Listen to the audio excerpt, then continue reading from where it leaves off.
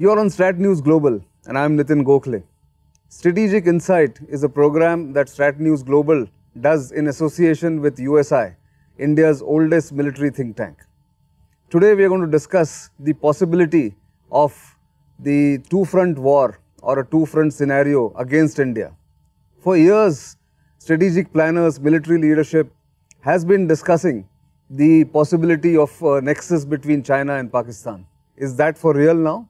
That's what we'll discuss in this episode of Strategic Insight.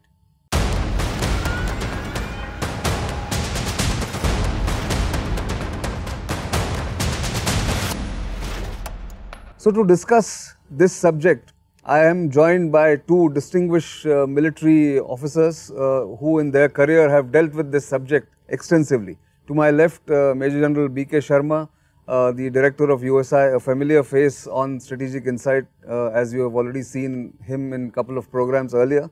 And to my right, Lieutenant General Katoch, who is the head of the editorial team of USI and also the council member of the think tank. Welcome both of you, and let me turn to you, General Sharma. What are the key factors in the possible nexus of a two-front scenario against India by China and Pakistan? If you can elucidate a little bit. See, we have to first analyze the depth of this relationship. And I would like to put it in a strategic context that right from the beginning, Pakistan has been a linchpin in China's South Asia strategy. Even though Pakistan was flirting with the United States of America, be it CENTO, SATO, but their relationship with Pakistan remained even on an even keel. Be it that Karakoram highway, subsequently you had the Comprehensive Nuclear Agreement in 1986. Then in 2003 they signed the Free Trade Agreement. 2005 they had that Friendship Treaty, and 2015 you had the mother of all the agreements, that is CPAC, and you had 51 more agreements signed. So how do they interpret this relationship? For Pakistan, China is a high payoff security guarantor. And for China, Pakistan is a low cost secondary deterrence against India. That's right. And that is how that relationship has evolved, and now they have a very romanticized way of calling it, you know, higher than mountain, deeper than Indian Ocean, sweeter than honey. Tougher than steel, and a new epithet has come up, and that is called Bata. That is the iron brother. Yes. And this has got further cemented post CPAC, and subsequently with the abrogation of Article 370, when the geographical boundaries were redrawn by India and we started reclaiming Aksai Chin and subsequently, you know, certain statements about Gilgit-Baltistan. With that, China de facto emerged as a third party. And therefore, even though earlier there were certain indirect dimensions to this, but now the military dimension has become far more prominent. And in that, I would like to flag four critical elements of this strategic relationship. One is the very strategic, in which there are two very important factors. One is the Karakoram highway, which is called the jugular vein of the CPAC, and it has its own security implications in terms of build-up, you know, joint deployment, faster supply of military hardware, even deploying certain missiles in about 100-odd tunnels. And second is Gwadar port. Now, Gwadar is a strategic outpost where the continental prong and the maritime prong of the Belt and Road Initiative, they converge. And Chinese are in the process of dredging the port. Presently, its depth is about 12.5 meters. They may increase it to about 17.5 meters for the container trade. And subsequently, if they increase the depth of water to 24.5 meters, then even it can be made suitable for submarine operations, stealth operations. And then there are economic dimensions, I will not get into that. And the politico-diplomatic dimension where Pakistan woes by one China policy and China comes to their rescue, be it, UN Resolution 1267 at the FATF, or very recently they made 3 feeble attempts, on the Kashmir issue to be introduced in the UN. Yeah. But the recent developments that have unfolded at the line of actual control and the concurrent deployment of Pakistan's 2 odd divisions. Now this earlier, even if there was an iota of doubt whether this 2-front nexus will manifest in a military kind of a scenario, I think that issue is settled. And today India is seriously beset with a 2-front scenario given our relations with Pakistan and China. So I think it's become a reality and we'll have to find ways and means to deal with it in a very effective manner. Sure. I'll come back to that question. But General Katoch, Pakistan, by comparison, bilaterally with India, is a weaker nation state by military means or by its economic state of affairs that it is going through. Yeah. And yet it has an important role to play against India because of the China factor, as General Sharma mentioned. What are the military aspects of Pakistan's strategy against India with China or in collaboration with China that you are looking at? Okay. There's a very old dictum, the enemy of my enemy is my friend. So this nexus between China and Pakistan, the very basis of that is that, and that is but natural. That is but natural. Otherwise, of course, if you look at the systems of the government, an Islamic state and a communist state, logically they should not be getting together. And maybe in the hearts of the people of Pakistan, they may feel some differences with the Chinese. But because of the enemy of my enemy factor, they have got together. And this particular, one should not be doing bean counting. Right. But it is okay to do some bean counting to get a little idea. That say Pakistan has got a total of about 9 cores, right? And we got a total of 14 cores, out of which about 4 you can say are not aligned to the, to the western border. Right. So, Pakistan, just if it is, if it is matched alone with India, and I am talking cores in terms of army, if you bring in the Navy, you bring in the Air Force, we have superior by a degree. To offset that superiority, you always need somebody else, a stronger person to help you. It could be a, it may not be a superpower, but a strong enough person to help you. So, if the Chinese are able to even come in physically, which they may not, for a variety of reasons, but even their moral support, material support is enough to enable them to manage on their own. And of course, we are not talking of the nuclear factor because, once you get into the nuclear domain, that's a particular weapon which helps a weaker country to always be able to stand up. But then one doesn't jump to nuclear straight away. So, in a conventional sphere, there is a requirement to have alliances, there is a requirement to have pacts, and the subtle difference between pacts and alliances, that in a pact you are giving in writing that I'll come to your aid. Right. Now, between the Chinese and the Pakistanis, there is not really a pact, there is an agreement of peace, friendship, cooperation, but in the small print, the print in that fine says, print is like, it says that in case you will not, we will come to each other's help, we will consult each other if something happens, and you will not sign a similar agreement with somebody else. So, willy-nilly it means that we will come to your aid materially, if not physically. Right. And physically would happen only under certain circumstances. Right. So, General Sharma, in fact, you spoke about various dimensions of this nexus.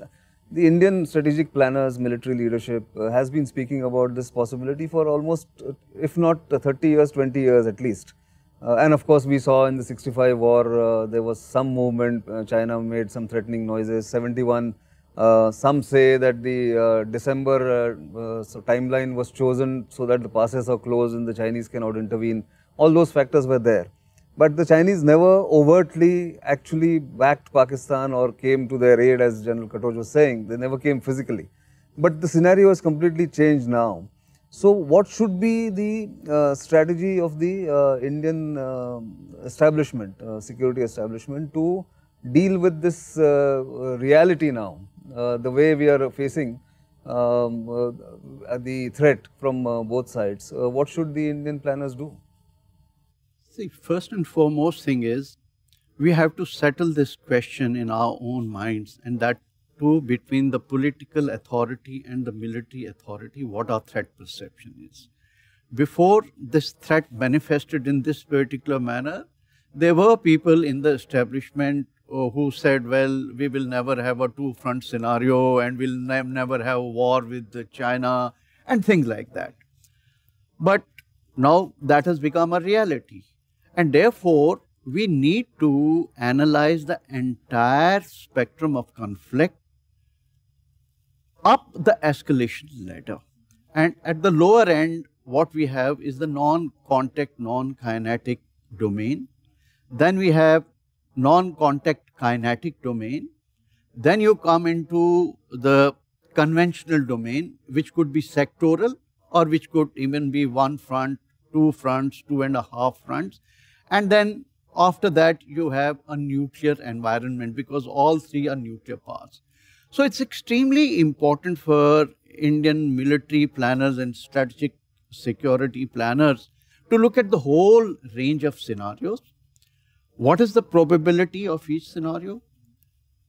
Cost, benefit, risk, outcomes, and how should we have a responsive mechanism to deal with these scenarios.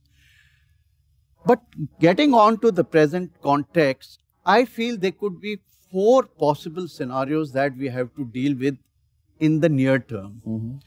First is that given Pakistan's internal dynamics, that its economy is fragile, politically there is a lot of turmoil, the sword of FATF is hanging, its diplomatic relations with the Arab world has actually become a very big problem, and has not been able to find this new alliance with Iran and Turkey. So it's on the horns of dilemma. Right.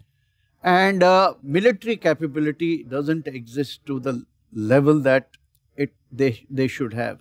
So one option for them is that permit China to do the heavy weightlifting, and you keep adjusting the temperatures by resorting to rhetoric and certain infiltration, the routine traditional infiltration across the line of control. Right. The second scenario could be that you up the ante. You look that this is an opportune moment for me, and you trigger or you engineer some kind of Pulwama, Uri kind of sensational strikes and put Indian establishment on the horns of dilemma. If you respond, then you say India has false flagged these operations and it is India which is the abettor of aggression, and India, the onus of opening the second front would lie on India, and then they would respond, and Chinese are always there. The third scenario that I visualize and we have to look at seriously, that at the moment we are in some kind of a stalemate with Chinese. But should India decide that if Chinese are not restoring the status quo ante and we take certain options, quid pro quo options, and Chinese come under pressure because Chinese know they will not be able to prevail upon him given our mirror deployment, then they can wink at Pakistan and Pakistan can start doing certain nibbling actions either in northern Ladakh or somewhere in Kashmir Valley, to sort of distract us and to divert our attentions.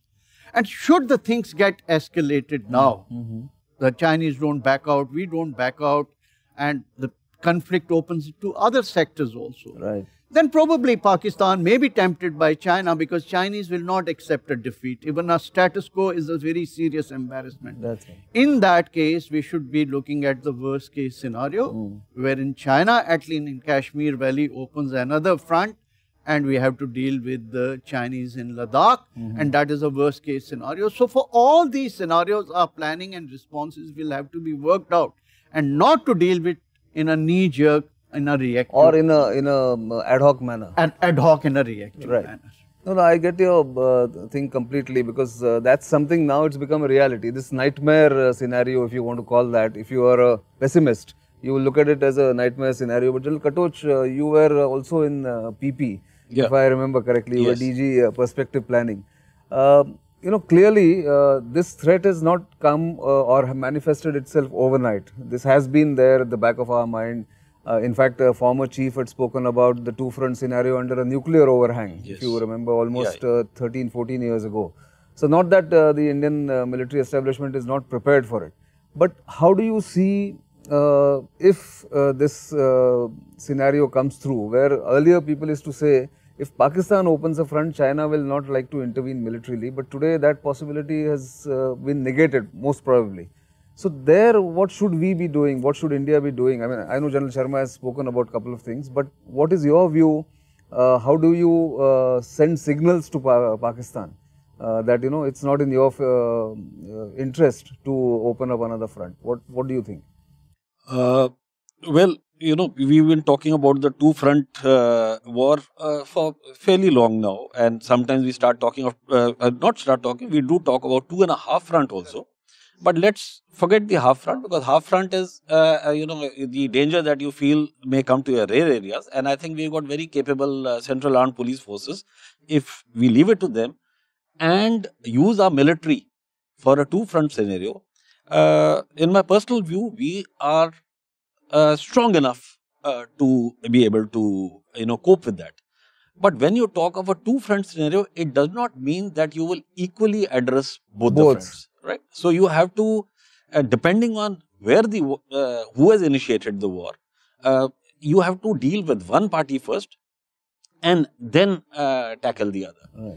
And say a hypothetical situation that in case the war is with China, and it is more likely in such a situation, it is more likely that Pakistan may try to do either, like we said, sectorally or maybe all along, military action, then we have to decide, and I'm sure there are plans for that, that whom do we hold and whom do we attack? Whom do we attack? So, there would be plans for that. Now, that all depends, it's very difficult to legislate what should be done. But let me tell you one thing, that say we do have the capability to hold the Western Front very, very easily and use forces from the Western Front on the Northern Front. The dual task forces that are there. You see, all the codes that we have, the holding codes that we have on the, we call them the pivot codes sometimes, but basically holding codes. Holding codes. Right. The holding codes we have there, and I commanded one of them. Yes. The holding codes that we have there are more than sufficient to hold any attack. And suppose we have no designs to go inside Pakistan, they can hold any number of attack, and we have still sufficient forces which can be diverted to the other front. And on the other front, the requirement is more of infantry and artillery. Sure. Right. So it is not armor. Mountains follow up. So we have got more than adequate armor on the Western Front, which is more than adequate to hold any threat from there. So we can, tackle one and then meet the other. And obviously, this is not a situation that one would like to, it's a avoidable situation. Yes. So therefore, it's a worst case scenario. It's a worst case scenario. But that's it is avoidable. Good to know that there are enough reserves and plans. And here I'm talking only in terms of the army. Right? Exactly. And so is the Air Force and Navy. We have great preponderance. Absolutely. Against Pakistan, definitely. And China, of course, is far away from the Indian Ocean. We don't really expect that they will come in strength. And should that happen, some amount of alliances, whether implied or actual, are required. After all, in 71 war, we did go in for with the Russians, with the Soviet Union that time, but certainly. And in such things, even like 3 B-2 bombers, coming to Diego Garcia just 3 days back is a signal. It is a signal. It's a signal. Yeah. But that's what brings me to my a critical question about India's possible friends, or who will come to India's support if not rescue. India doesn't need anybody to rescue at the current scenario, but who will support? Will the US and Japan, for instance, come to India's support if such a scenario happens, if the balloon goes up? See, today's situation, geopolitical situation, is very different than what it was a decade ago. Today, China has antagonized everybody. And look at the state of relations between US and China. They're virtually in a war, whether it's technological, trade war, and the kind of face-offs which are taking place in South China Sea in the Western Pacific. And same is the state with Japanese. And during Doklam crisis, Japanese came on board and they supported our stand there. Likewise, both the countries are on board and they've said that it is a China which is an aggressor. This, coupled with certain other statements which the US has made, and the 3 aircraft carrier which they mobilized in South China Sea, and they did joint exercises, with the Indian Navy. The PASEX that this they was did, part yes. of signaling. Sure. And now these B-2 bombers which have come there, if you look at the statement made by the spokesperson of the Pentagon, Right. it was very clear signaling. We do not want anybody to get physically embroiled in fighting on the Indian side. Right.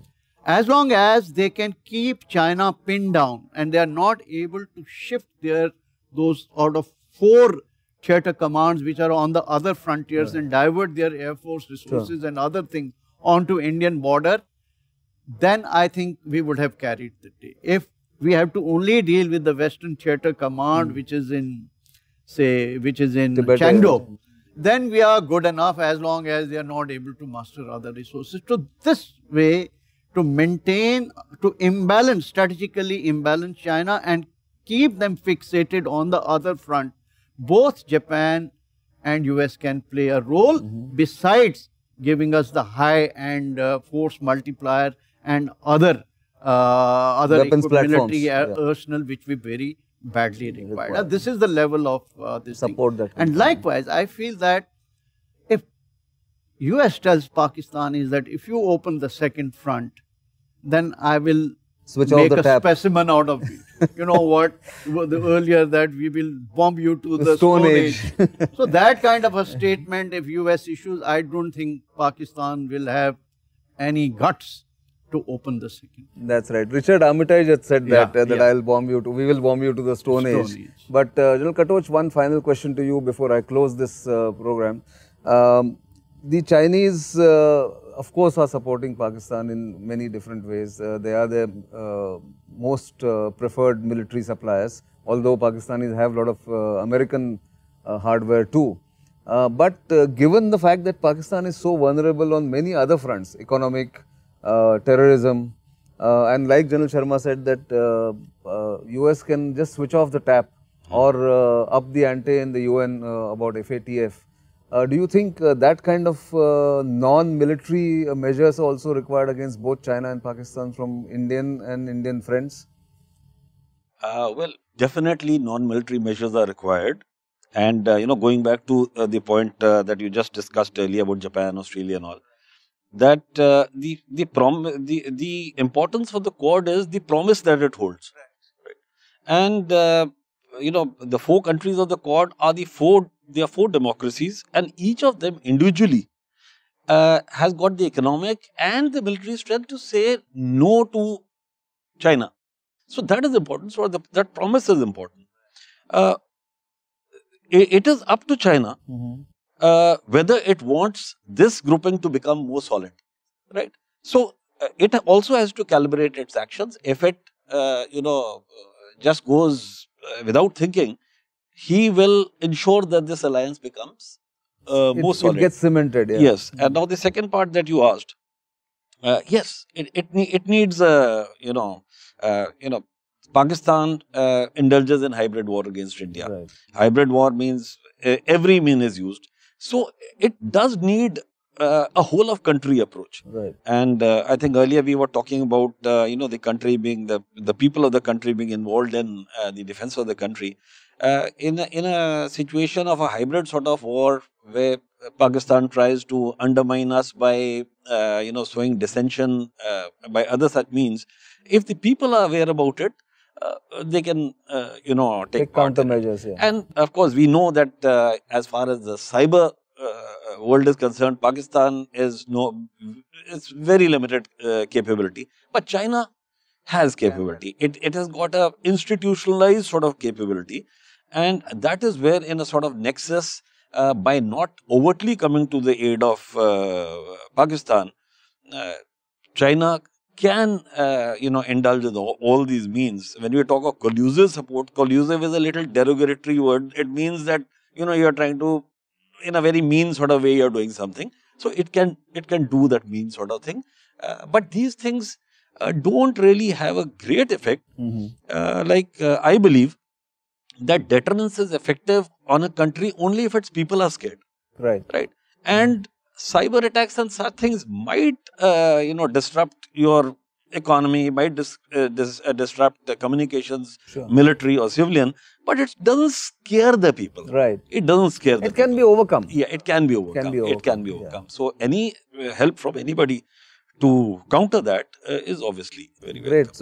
So the sum total of our discussion actually tells me that India need not be unduly alarmed about the two-front scenario.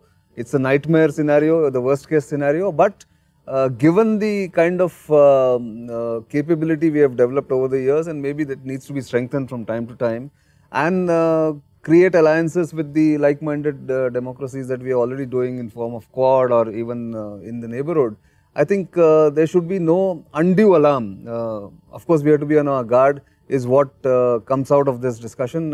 Once again, excellent insight by the two experts from USI.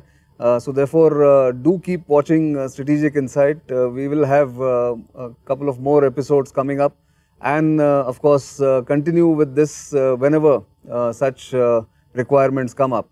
So until the next time, do remember to keep watching us, like us on our social media platforms, keep sending feedback and comments, and we will take them up as and when these issues manifest themselves for such discussions. Until the next time.